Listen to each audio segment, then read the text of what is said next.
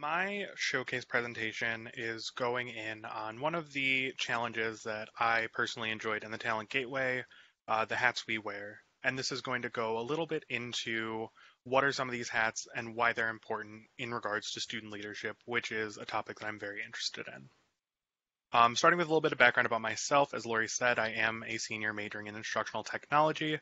I also work in the student advising and resource team on campus, so I work with START. I am also a tutor for the Social Sciences Department, and I'm also a co-founder of Peer Advisors for Leadership and Success, which is a peer advising program founded by START within the last year.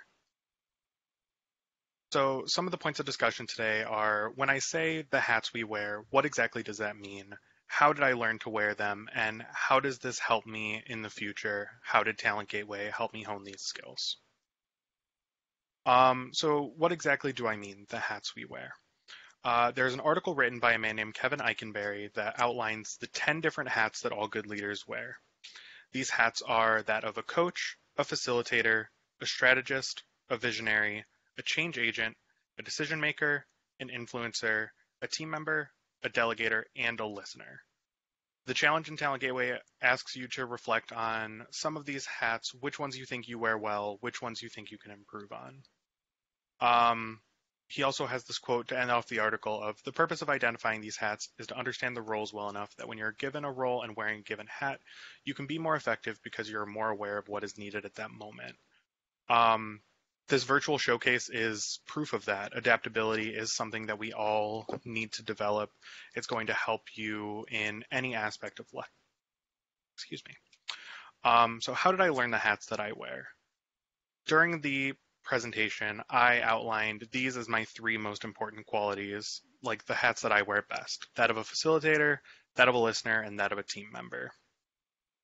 In my role as a facilitator, one thing that I did is I led on-campus presentations through PALS, the Peer Advisors for Leadership and Success. We have a workshop series called PACS, Peer Advising Crash Courses, that we ran throughout the fall semester of last year in order to help students become more familiar with some of the university systems and that transition to university life. I was also one to hold the biweekly meetings with all of my coworkers. I would run these meetings and maintain notes in order to have an accurate representation of what we talked about and facilitate the discussion to make sure that everything was going well. Delegating group projects, I like to find everyone's strengths and help them play upon those. So by working with others and understanding what their strengths are, the group as a whole will improve. Another thing it would be as a listener. So for PALS, working with students one-on-one is one of the main components of the peer advising program on campus.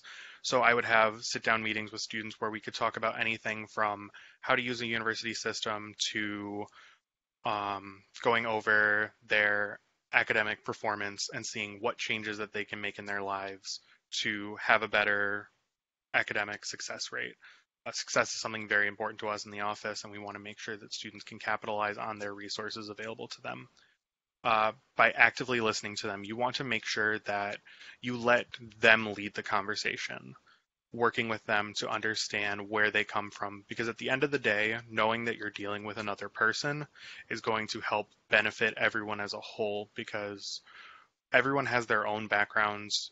There's not a one size fits all solution to help all students. You need to understand the tools in which everyone has to offer.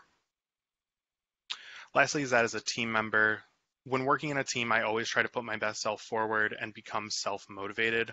Without that, you would be dragging down not only yourself, but the people around you. And that's something that we all want to try to avoid whenever possible. You want to make sure that you're taking roles suited to your strengths. So as I've previously discussed, I work really well when I can help facilitate and guide people as opposed to taking a more passive role. And then the golden rule of all teamwork is treat others how you wish to be treated to make sure that everyone is getting the same experience. So the big picture and understanding your hats. How exactly does this work? The Talent Gateway, we have the three different sections: personal, academic, and career competencies. So personally, if you're able to understand what your strengths are, you'll be able to more consciously make efforts to build upon those strengths every day.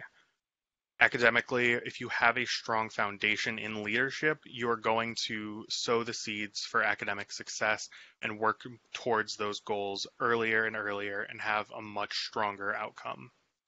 Lastly, in a career, Talent Gateway has given me the opportunity to explore some of the soft skills that are necessary in the job market, such as creativity, innovation, adaptability, communication. All of these are signs of not only a good leader, but a good worker, a good employee, and at the end of the day, just a good person. The last thing I want to do is I want to challenge everyone to think about, what hats do you wear? How do you do it best?